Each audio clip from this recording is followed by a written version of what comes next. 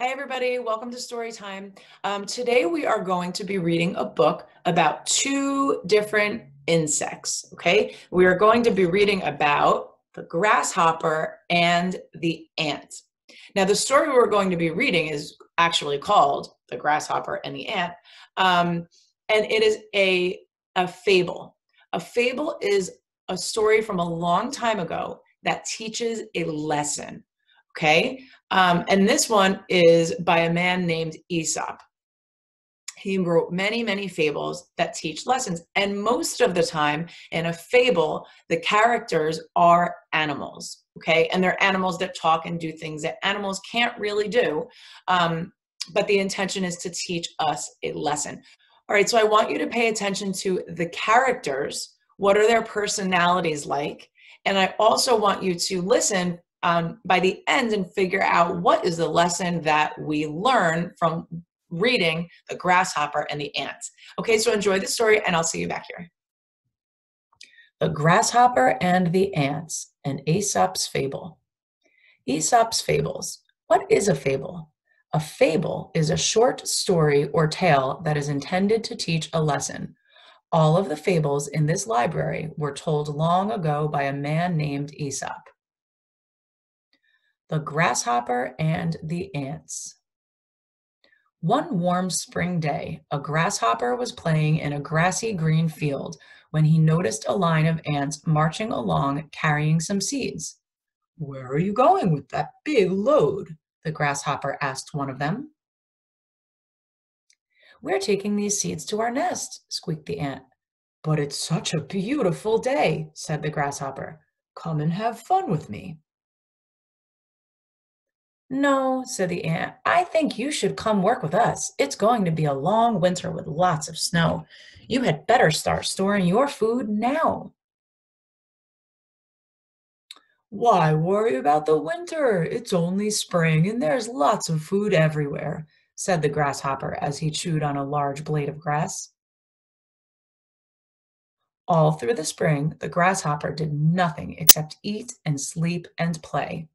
He became quite fat. One day, during the summer, the grasshopper saw the long line of ants again. They were all carrying grains of wheat. "Where are you going with all that wheat?" the grasshopper asked. "We are taking it to our nest to save for winter," said one of the ants. "You should gather some wheat too. It's going to be a long winter with lots of snow." "I have all the food that I need right now," said the grasshopper. "Why worry about winter? It's still summer." All summer, the grasshopper did nothing but eat, sleep, and play. He became even fatter. One day, the grasshopper noticed that leaves were falling from the trees. Autumn had come. Among the leaves, he again saw the long line of ants, all carrying kernels of corn. "Where are you going with that corn?" the grasshopper asked one of the ants. The ant replied, "We are taking it to our nest to save for winter. You should gather some corn too. It's going to be a long winter with lots of snow." "That's too much work," said the grasshopper. "Winter is not here yet, and when it comes, I am sure I will be able to find some food." A few weeks later, winter came and the snow began to fall. Just as the ants had predicted, the snow was very deep. This was not a problem for the ants, though. They were all snug in their nest with lots of good food to eat. The grasshopper, however, had trouble finding food. He was very hungry and very miserable all winter. By the time winter had ended, the grasshopper had learned a valuable lesson. It is important to prepare for the future. The end. All right, everybody. So did you enjoy The Grasshopper and the Ant? Now, were they the same or were they different? They were pretty different. Number one, they look very different, right? They're different insects. The grasshopper is green, and how does he get around? He hops. That's why he's called a grasshopper. and the ant is black. They're obviously very different. Is there anything the same about them that you see? How they look physically? Well, I see a few things. They both have 6 legs, right? 1, 2, 3, 4, 5, 6, 6 legs. That's part of being an insect, having 6 legs. They also both have antennae, right, on the tops of their heads, and they have 2 of them. All right, now let's talk about their characters. Remember, characters are the people or animals in a story. And when we talk about characters, we usually talk about their personalities, right? What are their character traits? Meaning, what makes them who they are in the book, which often makes the story what it is. So in the story, what are some adjectives? Adjectives, that's a big word. An adjective is a word that describes a person or a place or a thing. Okay, so in this case, what are some adjectives or what are some words that describe these 2 characters? Well, the grasshopper, do you think he was hardworking or do you think he was lazy? He was pretty lazy. He didn't do any work. That whole story, we didn't see him do any work.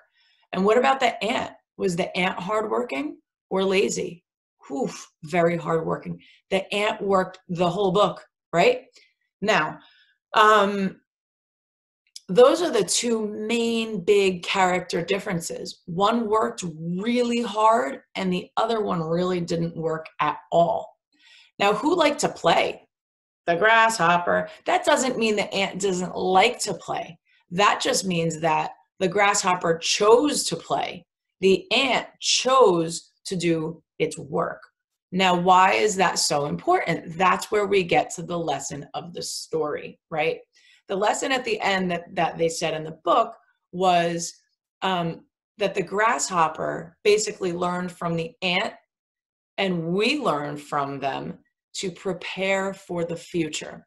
So what does that mean? What is the future? The future means the time that is going to come. That's not here yet. The past already happened, like yesterday, last week, last month, a year ago, when you were little, when you were a baby. Those are all things that happened in the past. The present is happening right now. What are you doing in the present? You're watching this video and you're learning about grasshopper and ant. And what will happen in the future? Well, in the future are all the things that you haven't done yet that you're going to.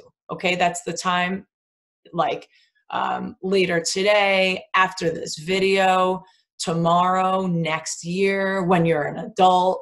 All of those things are in the future. They haven't happened yet, okay? So we learn to prepare for the future. That means get ready for it. Don't just worry about right now. Do what's right for the time that's about to come, or that's going to come a long time from now. So the grasshopper kept saying, it's summertime. Why do I have to worry about the winter time? And the ant kept saying, it's going to be cold. It's going to be snowy. And what does that mean? If it's cold and snowy, there's no food around. The food dies. It can't survive in the wheat and the grass. It can't survive in the cold like that. So the ant knew when the winter comes, we're going to starve. We're going to be, what is starve? Starving, really, really, really hungry. We're going to be starving. So let's prepare, even though we don't feel like working, even though we would rather play like the grasshopper, let's prepare and do our work now so that we feel good and we're taken care of in the future when the winter comes. So the ants did that. They worked all summer and all fall, and they hid all of their food. They went down into the ground, and they buried all of their food so that when it got cold, they'd go bury themselves down in the ground, and there they'd have food. And what happened to the grasshopper who chose not to prepare? He had none, and he had to go knocking on the ant's door saying, could you please give me some food? Even though the ant warned him, you better prepare, right? And he said, nah, I'd rather play. So tell me, have any of you ever felt like that? Like it's time to do work? Maybe now that you're home a lot. I know that it's very different for all of us being home so much, isn't it? And we don't have our regular routines. Maybe we're getting into one. but it's a little bit hard. And we say, I'm home, why should I do work?